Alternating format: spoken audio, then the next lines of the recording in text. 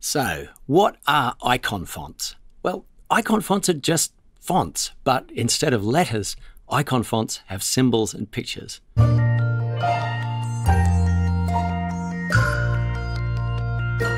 Lots of websites use a whole icon font just for a few social media logos. Now, icon fonts are pretty clever, but these days it's often better to replace them with SVGs. SVG is a format for the kind of images that can be described with curves, lines and shapes, fill colours and gradients.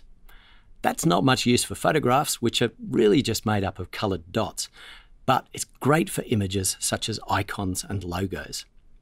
So, how can SVGs be better than icon fonts? Well, icon fonts require custom CSS or JavaScript, custom HTML markup, and font files. That means more files, more code to maintain, and more complexity.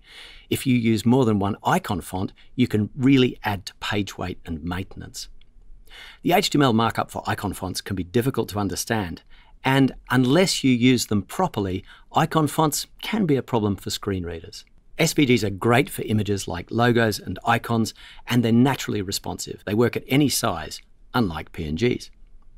You can get free SVGs for thousands of icons and for many logos, including social media and sharing sites. It's easy to use SVGs. You can actually add code for an SVG image inline right there in your HTML, or link to it as an SVG just as you would any other image. The SVGs look great and they resize perfectly. Not only that, inline SVGs don't need to be downloaded. With the inline versions, we've reduced the number of requests and reduced the page weight as well. So that's a really easy way to improve the performance of your website. Take a look at the other videos in this series. There are lots more tips to make your site even faster.